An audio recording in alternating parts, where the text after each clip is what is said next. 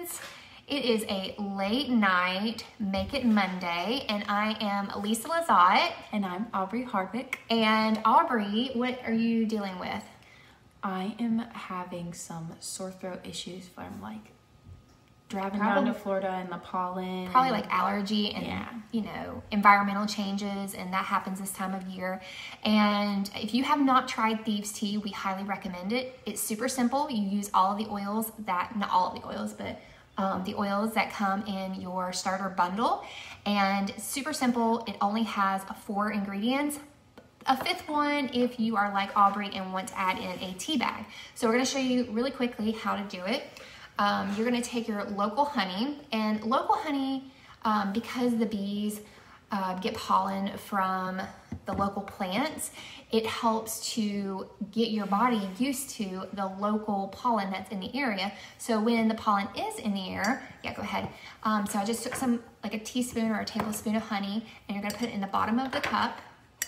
And you're going to take your lemon and go ahead and add 3 drops to it. You want to go ahead and add it to the honey and not after you put in the water, because if you do that, it's going to float. The oils are going to float right on top. So you want to mix it with the honey so it has something to bind to and to disperse evenly throughout the water. So make sure that you do add your oils to the honey first.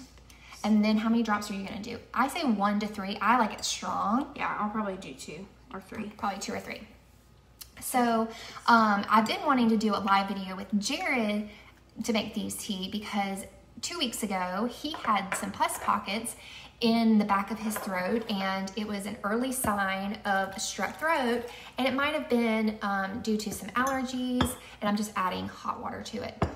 But I said, he's like, what can I do? I said, make some Thieves Tea, and he drank 5 cups of Thieves Tea that night.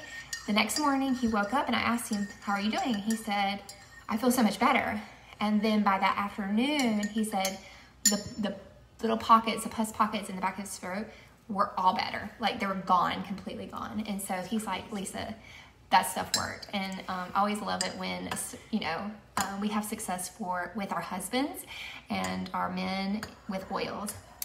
So all it is a teaspoon or tablespoon of honey, depending on how much sweetness you like. The honey also helps to coat your throat. And 2 to 3 drops of Thieves, 2 to 3 drops of the lemon. You can also do orange or Citrus fresher, anything that will help out. Yeah, any of the citrus oils.